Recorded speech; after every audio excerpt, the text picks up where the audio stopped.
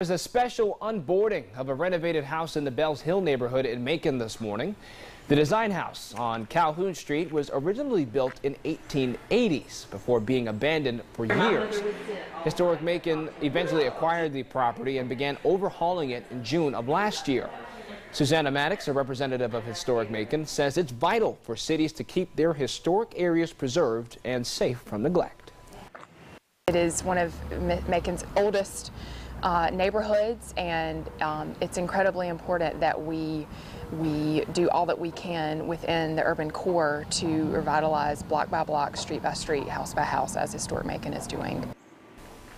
The house will eventually be put up for sale, but until then, it's available for tours during Historic Macon's Design, Wine, and Dine fundraising week, which takes place from June 23rd through June 30th.